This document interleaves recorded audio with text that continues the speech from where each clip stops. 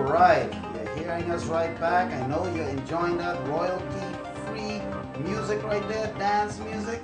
But we're back here on Tech Pulse, and we want to, continue to get right back into that Nokia EOS that has that 41 megapixel, and we're going to show you a picture of it right here. But according to Nokia, this thing, this thing was supposed to, the camera that's on here was the camera that debuted for the Nokia 808 camera, that phone that they had a while back. Now this was supposed to be a game changer, this 808 phone. So let me just give you a little bit of how Nokia felt this phone was really going to change the market. They said it had more color, more detail, more depth. So whatever you're shooting, your image, it will look better than ever thanks to that staggering 41 megapixel camera sensor with the crystal clear HD Video Plus pin sharp sound, so you can catch all the action on film as it happens.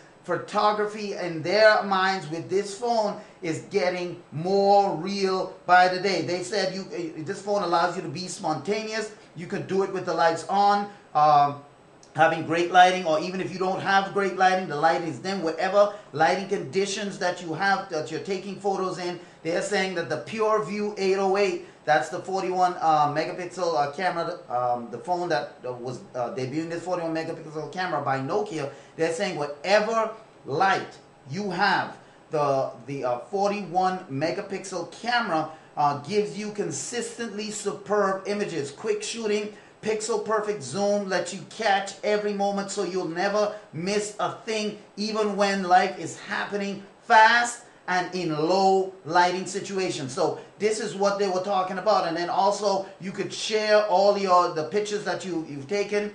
You have time to show it. You could post your shot straight from to your social networks right from the phone, and send it to friends in an email, or share it between devices with a tap using the built-in NFC. So this camera, the PureView 808, was Nokia's phone that was going to use this 41 megapixel camera, but the Nokia EOS was going to be the first Windows phone that Nokia produced that was going to use this 41 megapixel camera. Now I'm saying Nokia is doing a lot of good things right now. They came up with that app, the Nokia Here app that lets you know what's going on in your world where you are. In other words, it lets you know what buildings are in your neighborhood. So if you're in a neighborhood and you launch the app and you hold your phone up like with your camera out like you're going to take a picture, it looks at the environment that you're in, and it starts putting up names of stores, names of if there's a bus stop, if there's any kind of landmark or anything, it'll put a name right by it, kind of like having a sign coming out of the building. It'll attach it right there in real time to the building, so you know what you're looking at, what stores are there and so forth. So if you're like in New York where there's like 1,000 stores down one street, you hold this thing up and it'll identify each one. So if there's like a little cubicle store in there, like a mom and pop store where the sign you really can't see it, boom, even if you're across the street, it will put those signs up so you know exactly what you're looking at and where you are. That's the Nokia Here app that they recently just launched. Now they have this 31 or 34 megapixel camera that's gonna well, actually it's a 41 megapixel camera, but it shoots at a maximum of 34 megapixels. That's a game changer. That is a game changer as far as cameras on a phone goes. Now there's no timeline as far as when this thing is going to be released or anything like that, but this just gives you a little idea as to what this phone looks like. But Nokia is really doing a lot of good things, and hopefully they have the cash to continue to come out with these these good updates to their service, because right now Nokia is really, in my opinion, firing on all cylinders. And if they fail this time around, it definitely isn't through lack of trying. I mean, the phones that they're coming out with right now, and the way they're doing it right now, and this is a picture of the Nokia EOS with that 41 megapixel camera. Now it's still a rumor that this thing is coming out. That's the thing about it. It's still a rumor. Nokia doesn't officially They haven't said officially that this phone is coming out, but I guarantee you, if they can come out with this Windows phone at 41 megapixels, this might be something for people who love to take pictures with their camera phones and people who love taking pictures and video.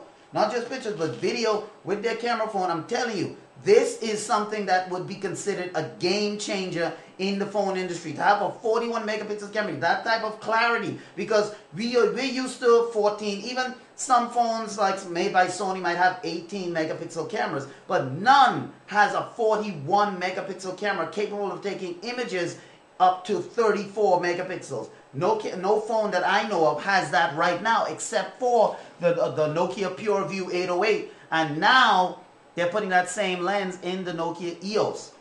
So we're going to see if Nokia comes out with this. If they do, these are the types of things they need to come out with. A series of things. You have that Nair, you have that Nokia Here app. You have things like this with the camera, with the 41 megapixel camera. If they can string together a good bunch of apps and features on their phones, or come out with a feature phone and string together a good bunch of apps and features on a particular phone, they would have something, and this is definitely a step in the right direction. Now, pricing, they haven't released that yet or anything, but this is a step in the right direction for Nokia. This is what Nokia has to do. If they're going to get back in the game, this is what they have to do. Companies like Samsung, they have good phones, but nobody is really pushing that envelope as far as really pushing it. And they're going to have NFC in their phones as well, just like with the Samsung Galaxy S series having that Galaxy S3 and 4 having that near-field communication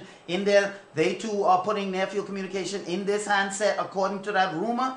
If they can string together these types of, and having a real flash, not just a reflective flash, but a real flash on the back of the phone to take pictures, great in low-light situations, because a lot of cameras, phone cameras, can take pictures at night, but it doesn't really look so well. The Samsung Galaxy S4 and the HTC One both take great pictures in the dark, and their cameras are below 20 megapixels. So if this camera can come out, if this phone can come out with that 34 megapixel max taking capability, Nokia is going to start to be turning heads. In my opinion, Nokia is going to start to turn heads, and they're going to start to come back to where they were a few years ago. That seems like a long time now, but a few years ago, Nokia was at the top of the game when it comes to cell phones. So we got to see. Nokia just has to string together a few of these sorts of things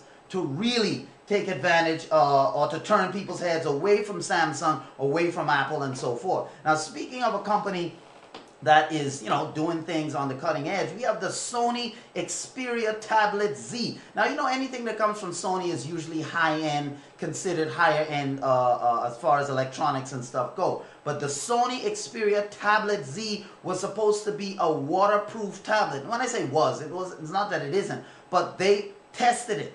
According to a report by Geeky Gadgets, the Sony Xperia Tablet Z got a test as to its full waterproof ability, and they put this, and it was both designed to be resistant to water and waterproof. And the one Tablet Z owner decided, according to a report by Geeky Gadgets, one tablet owner of the Sony Xperia Z, they decided to put the tablet through its paces to see how well it did in his fish tank. And he posted this video on Geeky Gadgets, and he also put a picture up there. Now, the Sony Xperia Tablet Z comes with a 10.1-inch display. It has a resolution of 1920 by 1200 pixels. So not 1920 by 1080. This thing is really looking to have that retina display type image. So really high density, really high pixel, really high quality image on this Sony 10.1-inch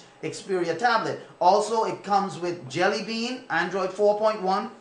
Not the latest version of Jelly Bean, but the latest operating system in Jelly Bean. The device is powered by a quad-core Qualcomm APQ 8064 processor, and it's clocked at 1.5 gigahertz. So it's not necessarily the fastest quad-core processor out there, but it is a decent speed. Now, other specifications on the Sony Xperia tablet include 2 gigabytes of RAM. You're going to get 2 gigabytes of RAM and a 32 gigabyte hard drive built in to the storage.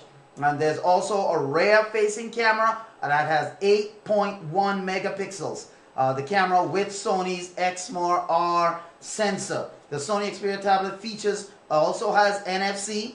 It also LTE for Wi-Fi enabled, but also LTE and a micro SD card slot for extra storage. So it looks like Sony in this particular version slimmed it down, and we're looking at 6,000 milliamp battery. So you're going to get good battery life, and it weighs only 495 grams, just a few pounds. This thing is not very heavy at all. You know, it's only 6.9 millimeters thick, so pretty thin. It's thinner than their previous tablet. So let me go ahead and show you this tablet that has been dunked underwater, and it passed. I mean, the guy who dunked it underwater had the camera going and everything like that. He had the camera going, and it worked flawlessly, no problem. So the Sony Xperia, if you're looking for a good tablet, now that's to say, now right here you're gonna see, as we show you here, right here you're gonna see, let's see, right here, this is the picture with the tablet, and it's inside a fish tank. Right here, you can see, I'll zoom in a little more. Right here, this is the tablet right here, and this right here is the fish tank, and it's inside. It might look right here like it's leaning up outside. No, but this is inside, under the water, and it's still on. It still works, everything like that. This right here shows the tablet inside the fish tank, you know, and so this tablet was waterproof, you know, and it stood up to the test. It stood up to this guy's test, and this is a private owner. This wasn't a test that was structured by the people at Sony or Labs. No, this was a private owner who bought the tablet and decided that, you know, I mean, even though he spent big money on it, he decided he was going to test it to see if it was indeed waterproof. And yes, this thing worked. So, you know, I mean, hey, kudos to that guy. So we're coming up on another break, and we're going to show you one of the most, I don't even know how to describe it. When you talk about workstations, when you talk about gaming, this thing right here, the Imperia 200 or the Imperia 1510 workstation, when you see this, this is the ultimate. If you're a gamer, if you're someone who just wants to feel like you're at the top of technology, you got to check this out, man. It's coming up right after the break. So stay tuned. We're going to be right back.